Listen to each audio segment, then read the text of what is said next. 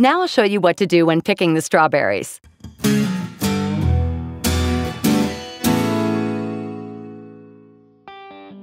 Strawberries are very perishable goods and prone to damage. That's why it's important to be careful when picking and packing the berries. Strawberry plants are planted in rows and remain in the ground for up to 3 years. You should be gentle with the plants and make sure to tread carefully for 2 reasons.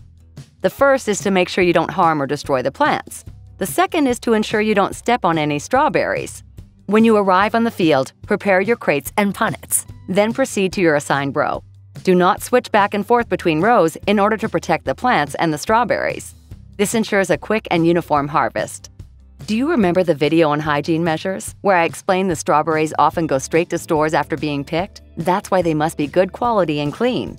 Now I'll show you how to make sure of this. When working on your row, use a small trolley or other device to store your crates and punnets on. This helps to stop the strawberries becoming contaminated. This also makes your work easier. This farm uses trolleys which have a place to put the crates and the buckets. Put all strawberries with imperfections, such as white, orange, or mushy spots, into the bucket.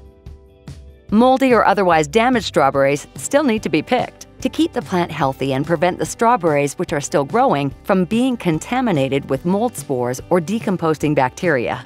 But how do you know which strawberries to pick or not? That's easy. Kneel down next to the plant and brush the leaves carefully to one side. Now you can see the strawberries better. Take a closer look at the red strawberries. Take hold of them carefully and turn them a little. If the strawberry is a nice red all over, pick it and put it carefully in the punnet. Remember, strawberries are extremely delicate. Repeat this with each red strawberry on the plant. Then you can move on to the next plant. When moving to the next plant, change knees to avoid straining one knee and to protect your body. Once you've filled a crate, label it, and then pick it up with both hands and take it to the harvest trailer. There it is scanned, weighed, and stacked carefully. Then take a new crate with empty punnets and go back to your position in your row. On many farms, there is often a performance bonus to reward the quality and care of your work.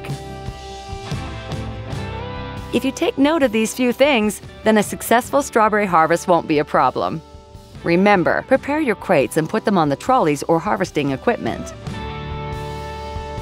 Work in your assigned row. Only pick ripe strawberries and put bad ones in another container. Pick all the ripe strawberries on one plant before starting on the next. Label the full crates. Carry them in 2 hands to the harvest trailer. Scan and weigh them before starting on the next crate. Now that you're all clued up, you can begin your strawberry harvest.